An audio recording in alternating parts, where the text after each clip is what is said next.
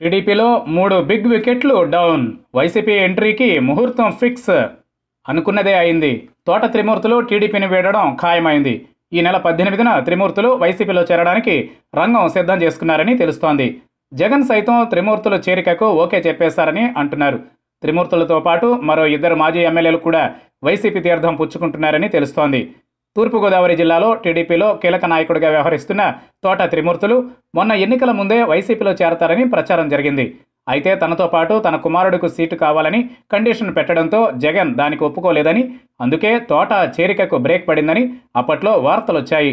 దీంతో తోట మళ్లీ టీడీపీ తరఫున రామచంద్రాపురం నుంచి పోటీ చేసి ఓటమి పాలయ్యారు. ఇక ఓటమి పాలైన దగ్గర నుంచి తోట టీడీపీ అధిష్టానంపై తీవ్ర అసంతృప్తితో ఉన్నారు.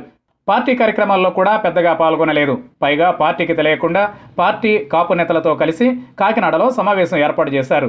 అప్పుడే టీడీపీ అధిష్టానం కాపు నేతలను సరిగ్గా పట్టించుకోలేదని విమర్శలు చేశారు. ఎన్నికల్లో కాపు నేతలకు ఆర్థిక సాయం చేయకుండా ఓ సామాజిక వర్గానికే సాయం చేశారని ఆరోపణలు చేశారు. తాజాగా అధినేత చంద్రబాబు తూర్పుగోదావరి జిల్లా స్థాయి సమావేశం ఏర్పాటు చేసిన ఆ కార్యక్రమానికి త్రిమూర్తులు రాలేదు. దీంతో ఆయన పార్టీ మారడం ఖాయమైందని టీడీపీ నేతలు ఫిక్స్ అయిపోయారు. అయితే త్రిమూర్తులకు బీజేపీ నుంచి కూడా ఆహ్వానం వచ్చింది.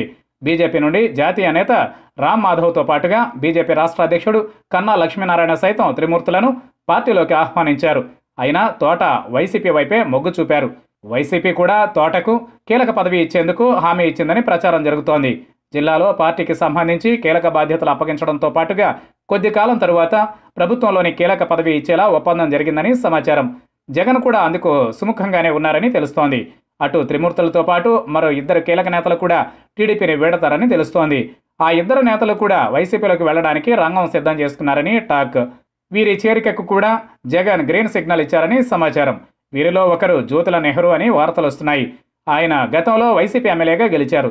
ఇక ఆ 3వ నేత ఎవరన్నది వెల్లడి కాకపోయినా ప్రస్తుతం 3 పార్టీ మారతారన్న వార్త బాగా వైరల్ అవుతోంది.